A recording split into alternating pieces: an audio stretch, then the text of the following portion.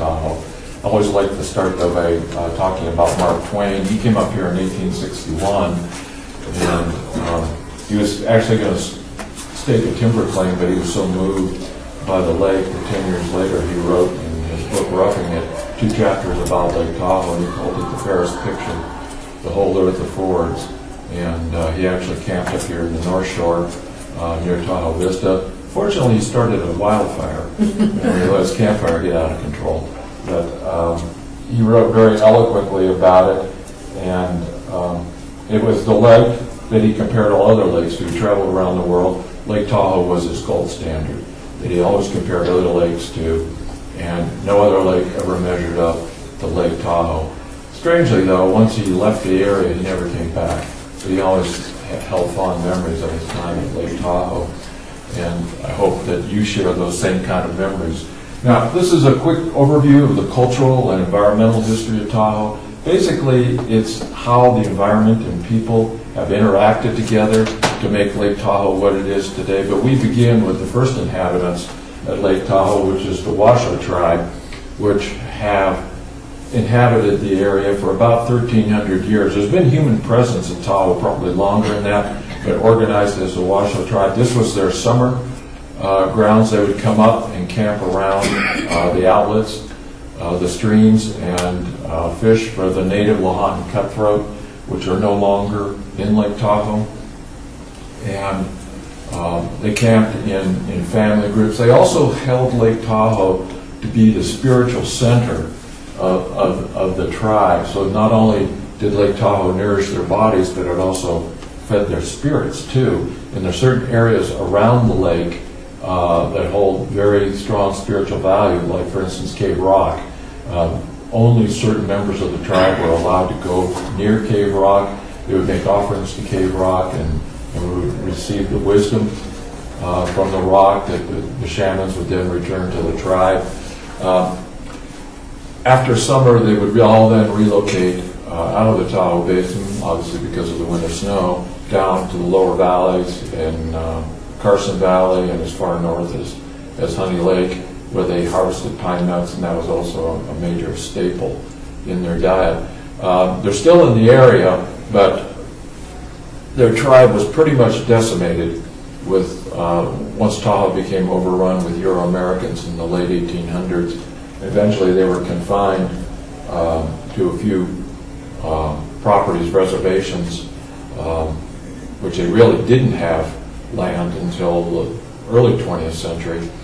And at one point the federal government thought they didn't have to do anything more for the Washoe tribe because they didn't think that the tribe was going to survive. But it did. And today there's 1,000 or 1,200 Washoes in the area that are located mainly in Carson Valley, on the Rancheria, and then other colonies, one near Honey Lake and one near in Alpine County, near Woodfords. So they were the first ones, but the first big impact on Lake Tahoe was with the logging, which you've all heard about. That started in major industrial logging started in the 1870s. Logging was occurring prior to that for local uses and a little bit of export. But by the 1870s, big-time industrial logging had moved into the Tahoe Basin, and over a period of about 30 years, 95% of the forest was cut. And that's why you see this quote that came out of the Territorial Enterprise in the 1890s, that the Comstock Lode was the tomb of the forests of Tahoe. Not all of the timber that was cut at Tahoe actually went to the Comstock. About a fourth of it went to the construction of the Intercontinental Railroad. But you got to hand it to them. The lumber was very valuable, and so they came up with some ingenious ways to harvest the timber and then to get it to market in Virginia City or up to the rail line near Reno. So what they did is they harvested around the lake, and then either by using temporary railroads or by oxen hauling the large logs down to the lake shore. So everything was brought down to the lake shore, either dragged on wagons, or if it was a big enough operation, they constructed a train, a temporary railroad for it. And then everything was organized into what was called a boom, which is what you see here. It looks like a raft, but these are saw logs that are then towed by steamer across the lake to one of two locations on the east shore. The main mill complex was located in Glenbrook. There were two mills there that operated pretty much around the clock, and then another mill located right here in Incline Village, where the old Ponderosa Ranch is located now, is right there. I'll just concentrate, though, on the main mill complex, which was in Glenbrook, which was a thriving town. In fact, it was so big, they seriously considered it as the capital for the new state of Nevada. There was so much activity, economic activity, and people here at the time. This is what it looked like in the early 1870s. Sawmills on the shoreline, run by steam, and employee housing around. So you got the logs being brought into Glenbrook, and then from there they were loaded onto a train after they were sawed into timbers. The demand for the lumber out of Glenbrook mainly was in Virginia City for timber shoring in the mines. And so you see on this flat car, they've got the timbers that they used for what was called square set shoring. It wasn't hard rock mining, even though they were in tunnels, so it was softer material, so they had to shore up the mines under Virginia City to keep them from collapsing. And so there was an insatiable need for timber, like you see there. From there, it was put, once it was hauled by railroad up to Spooner Summit, at the top of the Carson Range. It was put into a flume, waterborne flume, at the summit, and then followed the Clear Creek alignment all the way down to an area that's about where the Costco is today in Carson City.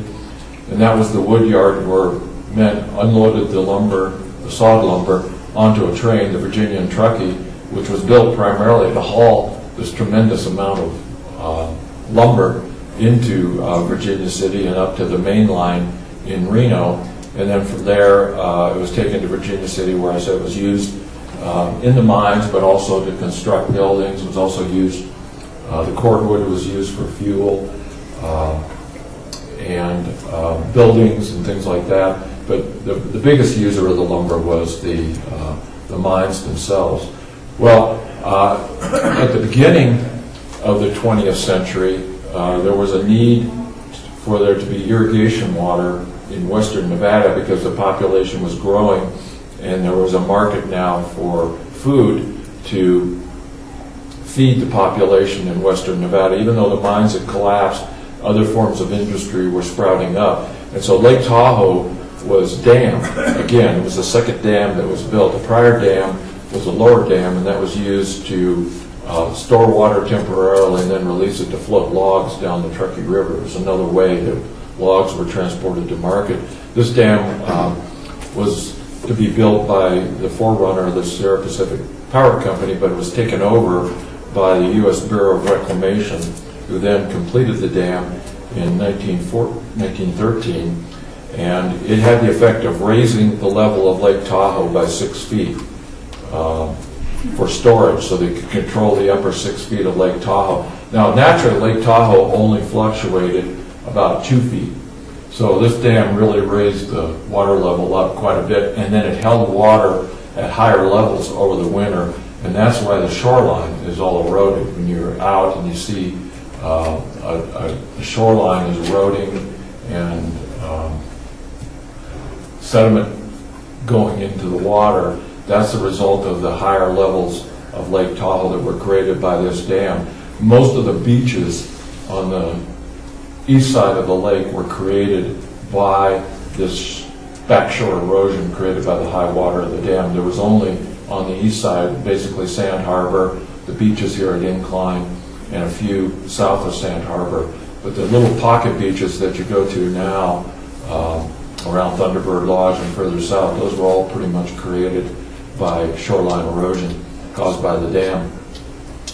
Well, while the logging was underway, people realized that Lake Tahoe had a value as a tourist destination. So even as the logging was underway and even winding down, it began to develop a tourism economy. In fact, as early as the 1860s, people were coming up to Lake Tahoe because they believed it had medicinal properties. You could, if you had a cough or some other illness, you could come to Lake Tahoe, and the pure air and the pure water and the high altitude would cure whatever ailed you, they said. So some of these resorts sprung up around the lake. A lot of them were constructed after the logging was over and the forest was recovering and the land was available fairly cheaply. So how did you get to Lake Tahoe, say in the early 20th century after the logging period was over? Well, if you were coming from San Francisco, you would come up on the Central Pacific Main Line to Truckee, and then from Truckee you would take the narrow gauge railway to Tahoe City. It turns out this railway is the same railway that was used at Glenbrook to transport the logs up to Spooner Summit. So the Bliss family, which I had the control of the sawmills and the logging operation with their partners at Glenbrook, Dwayne Bliss, the patriarch of the family, foresaw the transition of the Lake Tahoe economy from a resource extraction to a tourist destination. So he moved everything over to Tahoe City, and in the early 20th century built what was called the Tahoe Tavern, which was a luxury hotel that no longer exists in Tahoe City. And the way they got people to the hotel was on this narrow gauge line, which they had owned and brought everything over from Glenbrook. Well, once you got to Tahoe City, you would board one of the steamers owned by the Bliss family, in this case the steamer Tahoe, and it would take you around the lake. If you were staying in Tahoe City at the Tahoe Tavern, you of course would remain there, but if you were staying elsewhere at one of the other resorts around the lake, the steamer would bring you there, and you would circumnavigate the lake over an 8-hour period. The steamer carried cargo, mail, and passengers. And so this is how people came to Lake Tahoe and got around in the early 20th century until the automobile began to be more prevalent. Well, what did you do while you were up here at Lake Tahoe in the early 20th century? Some of the things you might do is go out on the lake in a rowboat or ballroom dancing. If you were from San Francisco, it was not only important for you to be at Lake Tahoe during the summer, but to be seen at Lake Tahoe, because it was an indication of your wealth and status to be seen at Lake Tahoe and then have it reported back in the newspapers in San Francisco. You might sit out on the veranda of the Tahoe Tavern and play cards or have cocktails with your friends. Or if you were really brave, you'd wade into the cold water of Lake Tahoe. Now these people that you see, they're standing on the lake bottom because there isn't any one of them there that believes that it's possible to float in Lake Tahoe. It wasn't until 1914 that people began to believe that it was possible to actually swim and float in Lake Tahoe. They believed because of the high altitude of the lake that the water was less dense than at sea level, and therefore it was impossible for you to float. Of course, we know from physics that's not true, but no one dared challenge that legend, so to speak, until one gentleman who he and a friend rowed out from the Tahoe Tavern. He tied a rope around himself and jumped off the rowboat and swam and proved that you could swim in Lake Tahoe. So from then on, people began to realize it was possible to swim in Lake Tahoe and not sink down. Part of this, too, was the Washos had an elaborate mythology about the lake and about animals that lived in the lake that would come up and get you if you went out in the lake. And so that was created to discourage Washoe tribal members from trying to go too deep into the water and possibly drown from the cold water. After World War II, returning GIs and their families began to come up to Lake Tahoe. The roads were now improved. By 1825, there was a paved road around the lake, and so you could drive here in your automobile. People were actually driving up here as early as 1914, but by the end of World War II, it was possible for the middle class, because of the roaring economy in California, to have the disposable income and the leisure time to come up to Lake Tahoe. So a whole new round of development occurred, and from this point forward, all the development at Lake Tahoe was designed to cater to the automobile rather than the destination tourist. The rail lines were torn up in 1943 to supply steel for the war effort. The steamboats were scuttled. No one was using them anymore. They were considered quaint and inefficient. People got around in automobiles. So now we had motels, hotels, and car camping. And for you to succeed at Lake Tahoe, you needed to be able to be accessible by automobile. Things really took off after the 1960 Olympics, not because of the Olympics necessarily, but just because of the economic pressures and the availability of cheap land at Lake Tahoe. Remember, all the land at Lake Tahoe had been logged, and it was logged as private land, so the timber companies still owned it at the turn of the century. Then they sold it to other private property owners who held the land. So it never, most of the land never passed into government ownership. It was held in large blocks by private owners who then could divide it up, sell it to other people who would speculate and then do subdivisions on it. So I was talking to somebody and they remarked to me that the destiny of Lake Tahoe was determined by the silver strike in Virginia City, and that's true. That probably Lake Tahoe would be a national park, and there wouldn't be very much here if it hadn't been for the silver strike in Virginia City in 1859 that created the demand for lumber that caused the land at Tahoe to go into private ownership long before we had a sense about creating parks and preserving lands and preserving natural features like Lake Tahoe. Well, after the 1960 Olympics, skiing became popular, and suddenly Tahoe began to have a two-season economy. So you've got a raging economy in California, people with lots of money, leisure time. Now people are getting into skiing, and the Tahoe Basin is prime for development because of this beautiful lake that provides all kinds of recreation opportunities. So you began to see things like this, where a large marsh in South Lake Tahoe was stretched out to create prime lakefront, waterfront real estate. This is Tahoe Keys, of course. And this was done before anybody had clear understanding about the impacts of what we were doing. And that's sort of one of the lessons of Tahoe, is that the ability of humans to change the environment at Tahoe far exceeded their ability to foresee the effects that those would have on the lake. Other things like this, and I know you've seen this, you probably drive by it once a day, in which condominiums were just built densely on the shoreline without any regard to aesthetics and that. It caused a sense of alarm among environmentalists, and there was a call for government intervention. People at that time looked to government to solve this problem. And the two states got together and formed a bi-state compact, which under the U.S. Constitution, two or more states can get together and form a compact to manage joint interests or joint resources. Mainly this is done for rivers that flow through one state or another, like the Colorado River. But it can also be done for land use, and this was innovative in that it was done for land use. So the two states got together, negotiated a compact, and then as required by the Constitution, it was submitted to Congress for ratification, which it was ratified and then signed into law by the President of the United States. The first compact was in 1969, and it turned out not to be strong enough. And we had a continued intense development, including high-rise casinos at the South Shore.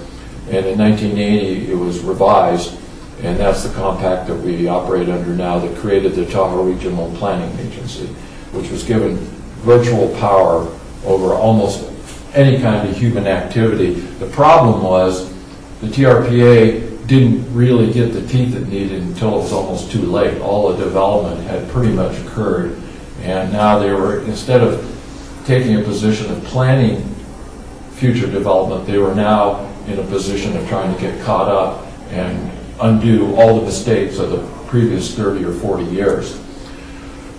So that kind of brings us where we are today. These are some of the questions I get from people that visit, probably some of the questions you'll get, and they're all going to get a copy of my little booklet, right? That has, so all this information that I'm talking about is in my little booklet called The Natural World of Lake Tahoe. But you can probably see it around in some of the bookstores here, the few bookstores that are left. And, but you get a free copy, so courtesy of UC Davis. So I'll go through some of these questions. How big is Lake Tahoe? Well, it's 191 square miles. So it's, put that into perspective, it's 1/3 of the whole watershed is lake, and 2/3 then is tributary watershed. These are the actual dimensions of the lake. It's a little over 21 miles long and slightly less than 12 miles wide, which you've probably seen these statistics before. You've probably read, though, that Lake Tahoe is 22 miles long, which it is not. Actually, the maximum diagonal or diameter is just under 22 miles. So if you look on a lot of websites or in the newspapers or whatever, they say it's 22 miles long. What they really mean is the maximum diagonal is about 22 miles. There's a lot, and as I go through this, you're going to say, that's not what I read. Well, most of what you read, whether it's on the internet or in newspapers or magazines, is not right. It's not correct, because a lot of misinformation got out there early, and it got repeated. And once it got repeated 3 times, it was considered to be truth. And so we know how that rule goes.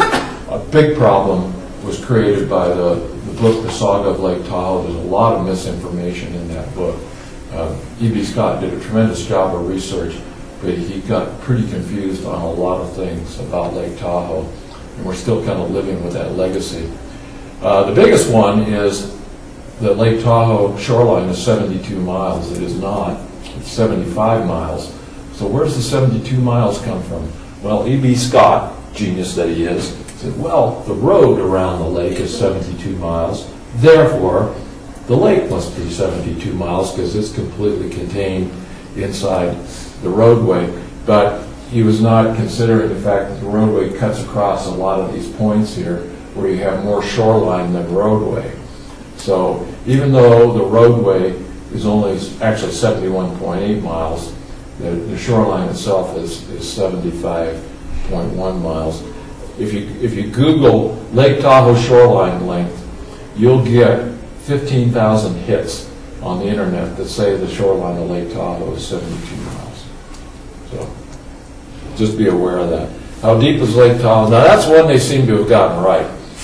If we were to cut Lake Tahoe in half and do the measurements of the bottom, you'd find that it's just over 1,000 feet deep on average,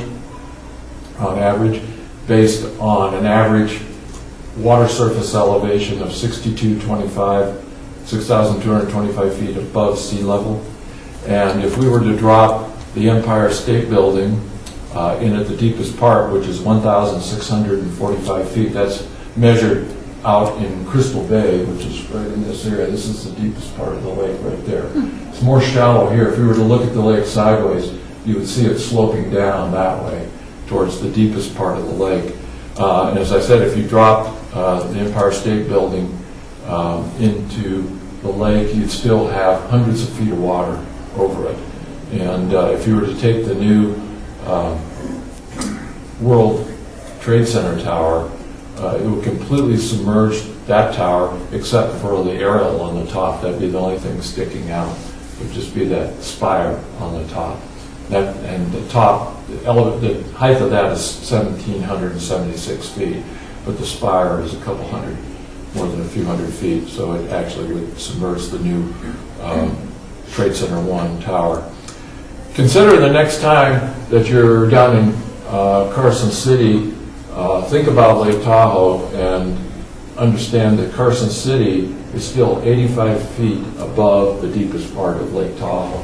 So as you turn and you look back, consider that Lake Tahoe is still 85 feet below where you're standing in Carson City. That always just boggles my mind when I think about it. Well, how does Tahoe compare in terms of depth into other lakes of the world? It's the 11th deepest lake in the world, and I'll show you. There's some deep lakes out here. The deepest lake in the world is Lake Baikal, which is up in Siberia in the Russian Federation. It's over a mile deep. And then it grades on all the way back. Even in North America, there are a couple lakes that are deeper than Lake Tahoe. The Great Slave Lake up in Canada, and of course Crater Lake is deeper than Lake Tahoe. But there are one of the things that makes Lake Tahoe unique is that it's a large lake, and it's so deep. Actually, Crater Lake shouldn't even be in this list because it's not considered a large lake. It's not big enough. We have lots of little lakes, but it's large lakes, of which there's only about 500 in the world, that we compare Lake Tahoe to, and which I'll be showing you some of these comparisons. You probably have read Lake Tahoe is 99.9% pure, right? You read that all the time. And I always laugh because my background is in environmental engineering, which is basically water and wastewater and air pollution engineering. And we know as engineers that raw sewage is 99.93% pure water. Yes. So if Lake Tahoe is 99.9% pure water, like the Chambers of Commerce tell you, this would not be a very nice lake to be in. And actually, it calculates out to this number here, 99.94. What does that mean? That means that if you were to take Lake Tahoe water, there's about 60 parts per million of dissolved mineral matter in it.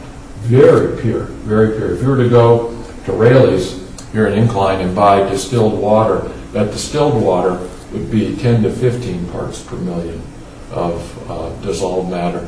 Another way to look at this is if that swimming pool that you see there was filled with Lake Tahoe water and we evaporated it all out, we'd have about 3/4 of a teaspoon of dissolved matter, mainly bicarbonates and salts, that would be left as residue. That's one other characteristic that sets Lake Tahoe apart from other lakes.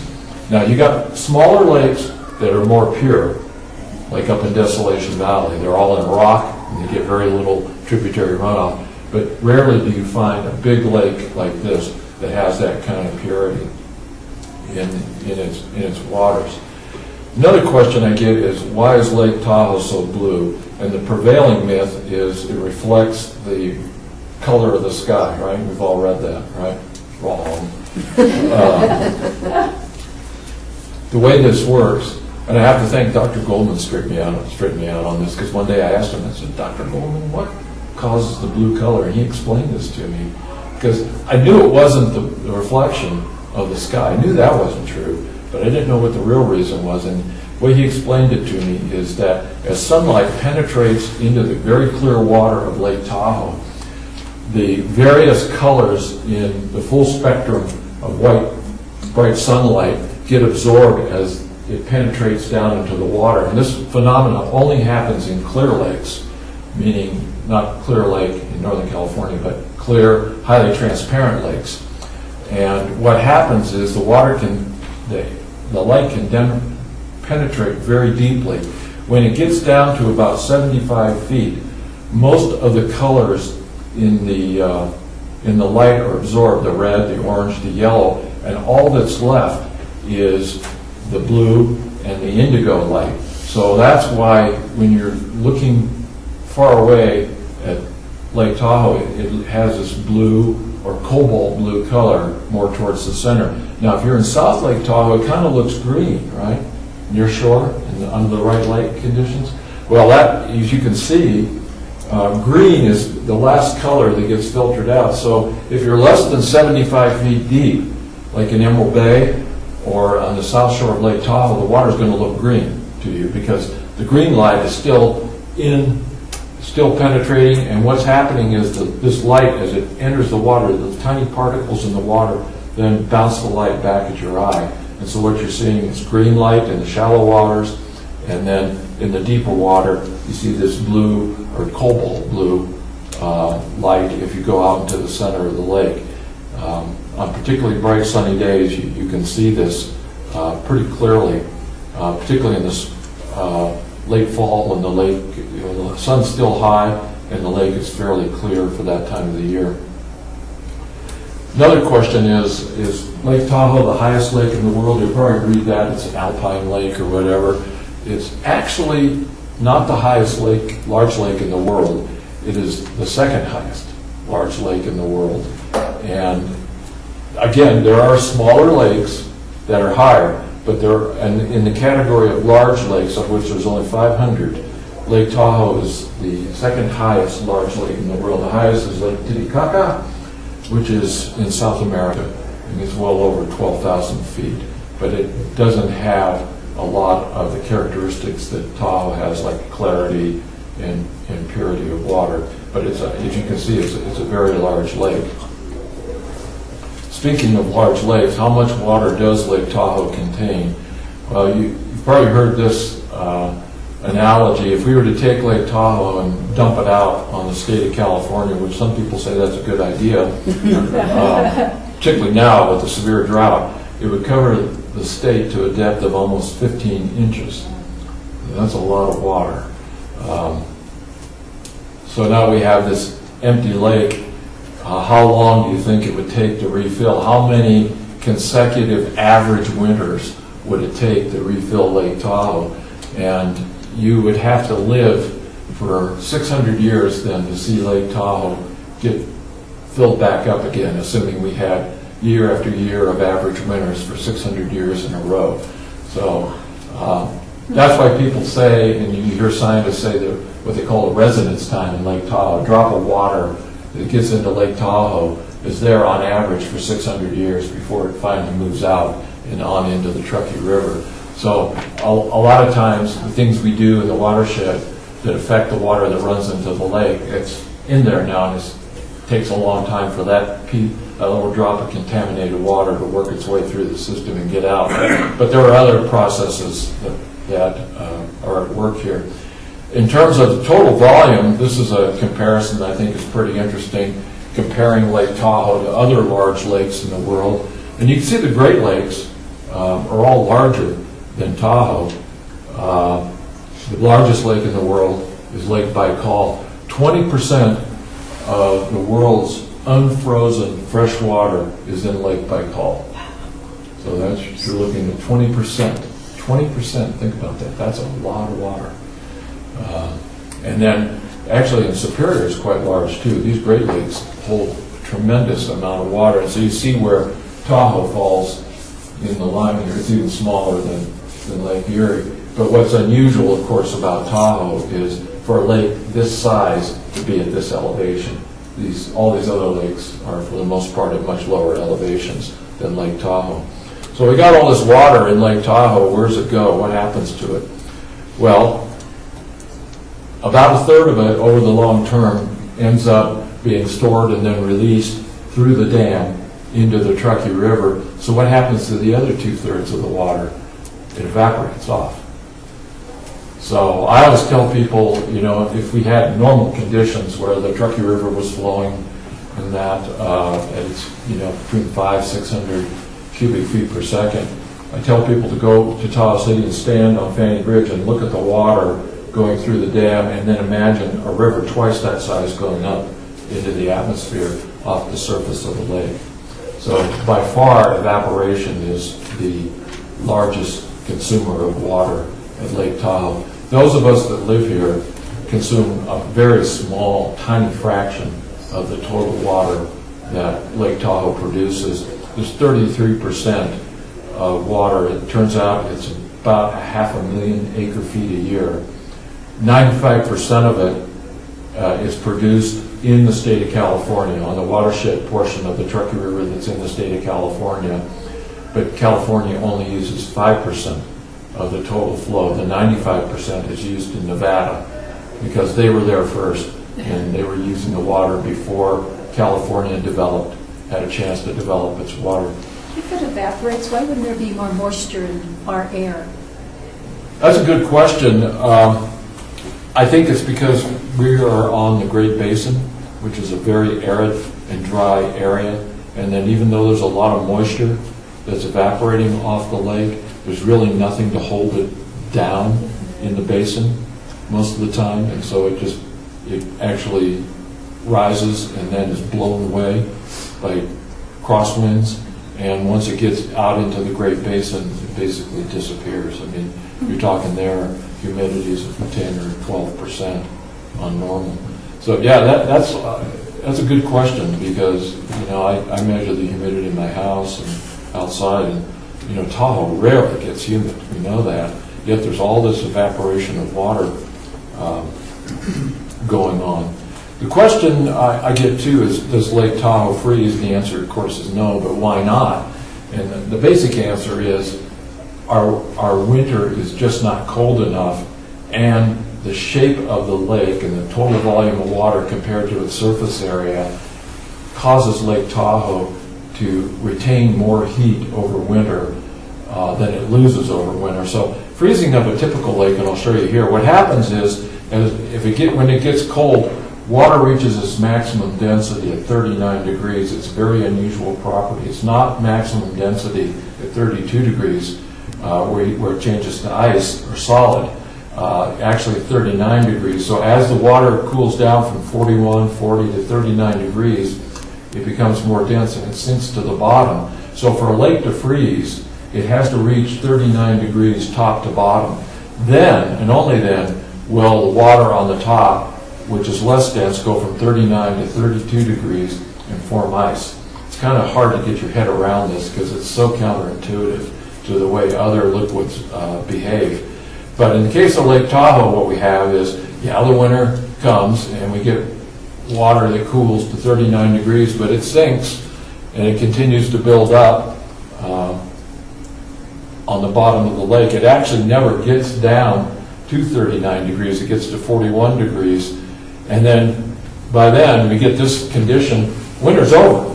So it's never gotten cold enough to reach 39 degrees maximum density, and so the water begins warming again. So if we had a colder environment, or if Lake Tahoe had less volume, and say it was a more shallow lake with less volume of water, it might freeze. But you take Lake Baikal, for instance, which is over a mile deep, it freezes in the winter. So when you read on the Forest Service website says Lake Tahoe doesn't freeze because it's too deep, that's not true, because we know we have lakes like Crater Lake, Lake Baikal, both of which are deeper than Lake Tahoe, and they freeze over every year. So it's not a depth question. It relates to the volume of water and the surface area and the prevailing climate. Needless to say, with global warming, it's not likely that we're going to see Lake Tahoe freeze over in our lifetimes. Another question I get is why Lake Tahoe is so clear, and there are a number of reasons for this. First of all is, as I mentioned, the ratio of the lake surface to the total watershed. In most watersheds, the lakes are a very small percentage of the total runoff area. But Lake Tahoe is different in that it's 1/3 lake surface and 2/3 watershed. So in effect, you have about 1/3 of the snowfall and rainfall falling directly on the lake surface, so it doesn't have a chance to make contact with the ground and pick up pollutants naturally. So it had this relatively small watershed contributing to it, very similar to Crater Lake. Also, there's just an immense volume of water in Lake Tahoe that whatever small amount of pollution, natural pollution, got into the lake, it was immediately diluted out. And then the third reason is that because Lake Tahoe is so deep, once a particle of soil gets into the lake, it continues to sink and eventually goes to the bottom where it's taken completely out of the ecological cycle, the aquatic ecological cycle in the lake, so it doesn't get stirred up very much by wind and that. And we see this in a few other lakes. The thing about this particular process where the pollutants, like the fine particles, eventually settle out, it tells us that if we were able to magically cut off all of the pollution flowing into Lake Tahoe overnight, that within 20 or 30 years, Lake Tahoe would recover most of its clarity. It has the ability to purify itself, and we saw this happen after the logging period, where Lake Tahoe water quality went down in the late 1800s, but then it regained itself, and by the middle of the 20th century, it was well over 100 feet of clarity that was measured by Dr. Goldman.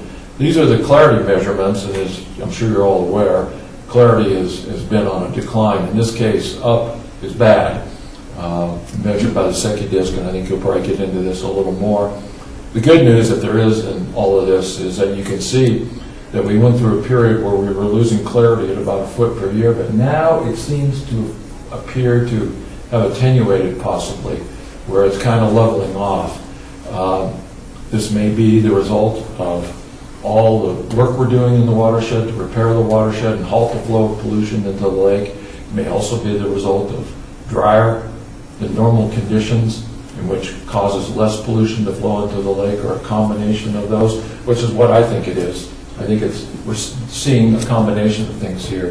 The benefit of the storm drain and erosion control projects that are going on in the basin, plus the drier conditions that we've had over the last few years. This compares the clarity measurements of Lake Tahoe to other lakes. You got Crater Lake there. This is mainly average clarity. Some of these lakes, like Crater Lake, has had maximum clarity measured of like 130 feet. But on average, Lake Tahoe is still one of the clearest lakes in the world. If it still had its original clarity prior to 1969, it probably would be one of the clearest bodies of water in the world. But right now, it's one of the clearest. It could have been the clearest, though. Maybe we'll get back there someday. So with that, I'll leave you with Mark Twain again. This picture was taken from the spot where he first saw Lake Tahoe. He walked over from Carson City 11 miles and came down Tump Creek.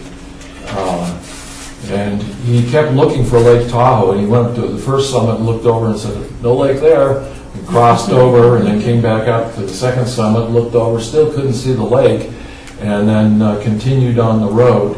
And he was within a mile of Lake Tahoe before he saw it for the first time. But when he saw it, it really knocked his socks off. And he wrote 10 years later, "We plodded on, and at last the lake burst upon us. A noble sheet of blue water lifted 6,000 feet above the level of the sea and surrounded by snow-capped peaks that rose another 3,000 feet higher still. As it lay there with the shadow of the snow-capped mountains photographed on its still surface, I thought it must be the fairest picture the whole earth affords." So there you've got it, right from Mark Twain himself, his view of Lake Tahoe. So I think we got a few minutes for questions. Be happy to respond. Yes. The depth of 1,645 feet, that's an average depth you're given because of the snow melt, which we didn't have much this year. Isn't the lake decreasing now? Aren't we evaporating faster than its snow melt? Yeah, that depth is measured from the average level of Lake Tahoe, so it's less than 1,645 feet deep now. If the lake was at 6,225 above sea level, then it would be exactly 1,645 feet deep, so you're correct. Yeah. It fluctuates during the year. Yeah, it can be up to 6 feet more, depending on, or actually 4 feet more, I guess. Yeah, right there. How do we define a large lake? Do you have any know? Yeah, it's over 500 hectares or something like that.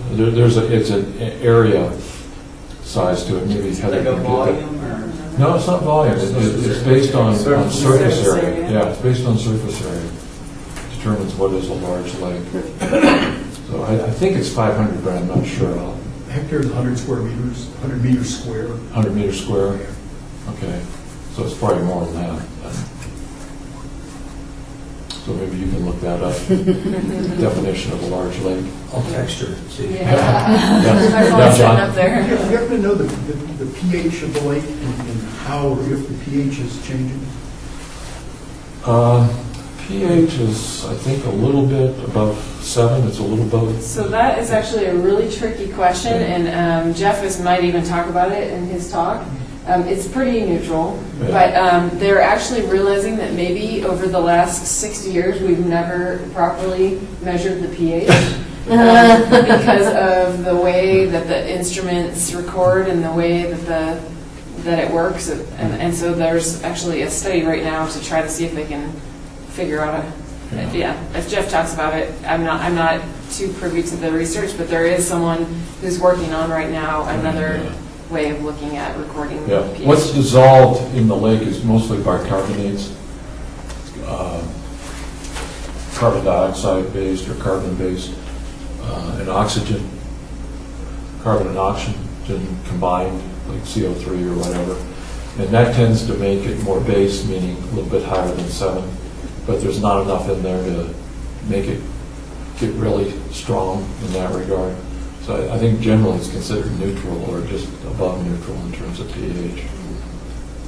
Yes? What, if anything, is done to the water that we're drinking in the way of processing? Depends on where you are. Where are you? Crystal Bay. Crystal Bay.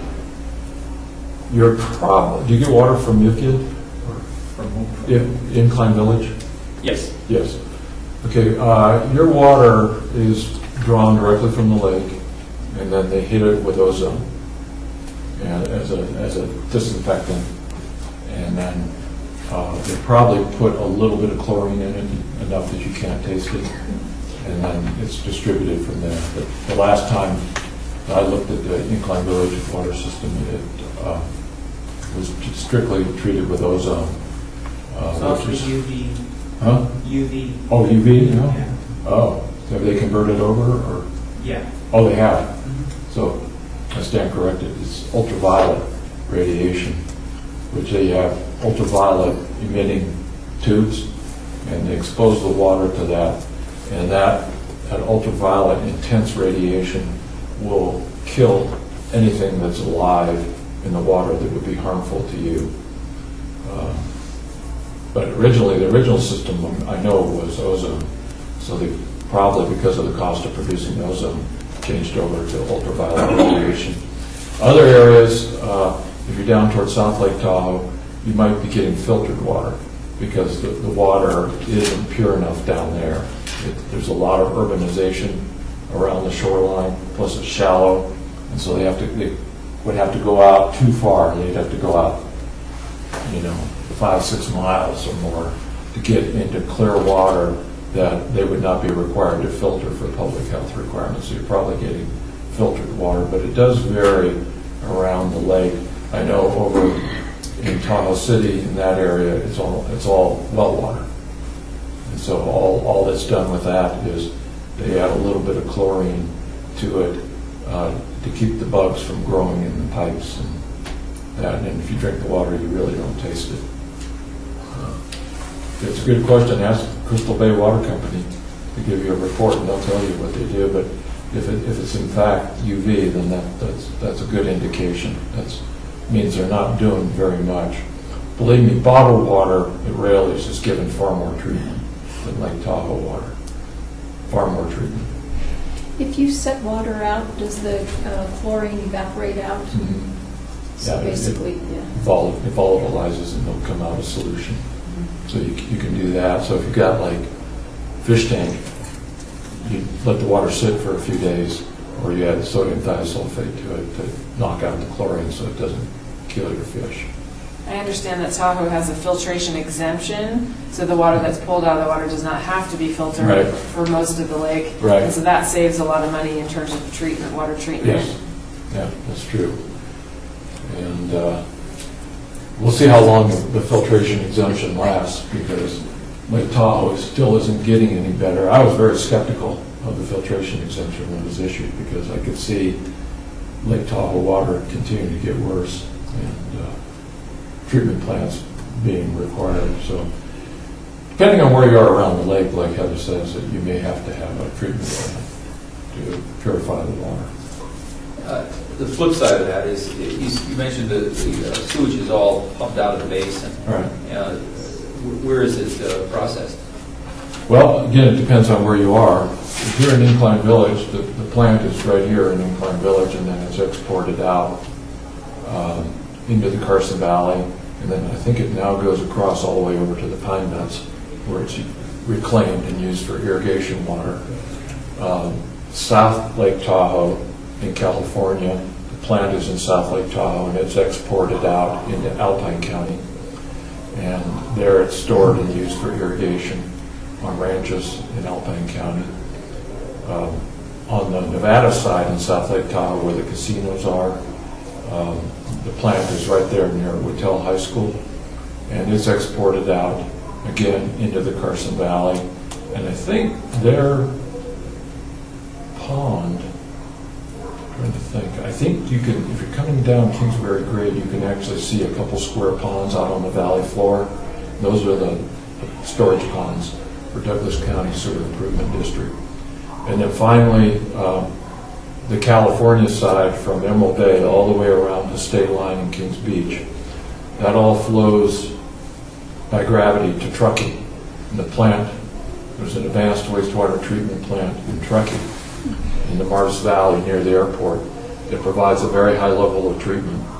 And then from there it's put into the ground, and over 3 to 6 months it migrates into the Truckee River.